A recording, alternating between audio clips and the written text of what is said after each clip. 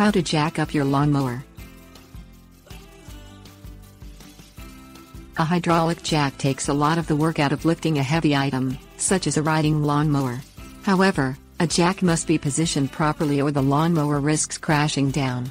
This not only damages the mower but can cause you severe injury.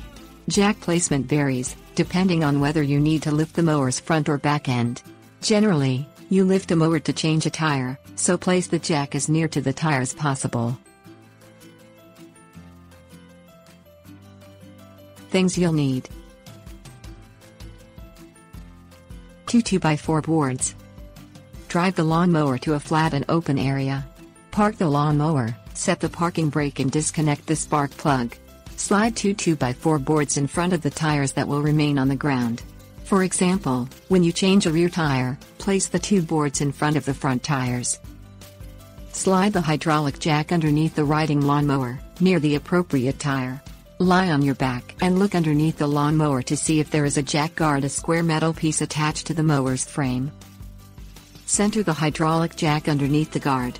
If your lawnmower does not have a guard, center the jack underneath the lawnmower's frame. Never lift the lawnmower from underneath the mower housing. Crank the hydraulic jack handle to lift the lawnmower. Continue to crank until the tire spins freely. Lift the lawnmower only as high as necessary to prevent damaging the frame.